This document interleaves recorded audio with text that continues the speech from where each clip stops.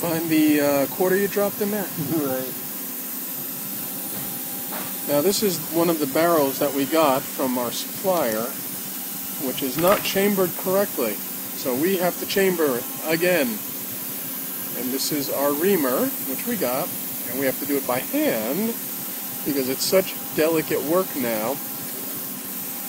So here's what we do. We oil, like when I say oil, we oil.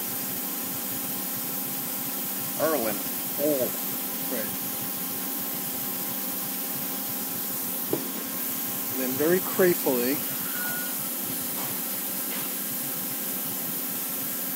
we put the oiled Reamer into the barrel. This is a finishing process. This is actually just to finish the last tiny bed. And by the way, this is not something we actually prefer to do. No, not at all. This is something we have to do. Right.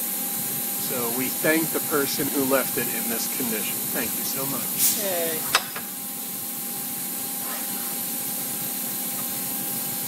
This takes you about, what, 30 seconds?